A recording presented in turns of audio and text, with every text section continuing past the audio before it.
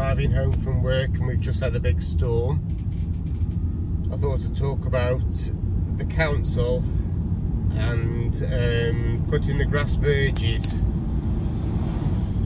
So what the councils are doing is cutting the grass verges about 3 times a year, and what they're saying is that will encourage wildflowers.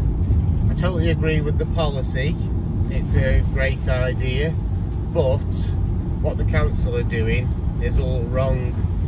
They're cutting the grass at the right times to encourage wildflowers, but they seem to be leaving all of the cuttings on the ground, and it's soaking back into the soil, making the soil very rich and nutrient, whereas wildflowers prefer less nutrient soil.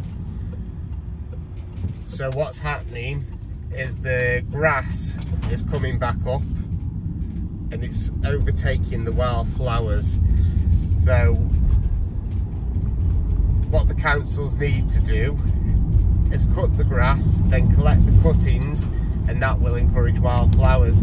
So I think what they're doing, it's a good idea, but they're just doing it in the wrong way. And I don't know if they're doing it intentionally the wrong way, because it's obviously cheaper not to collect the cuttings. But I will write to my council or email them actually and just tell them what they're doing wrong, and I'll let you know the response. I think the heart's in the right place, but they need to do a proper job if that's what they're planning on doing. Thanks for watching. Bye.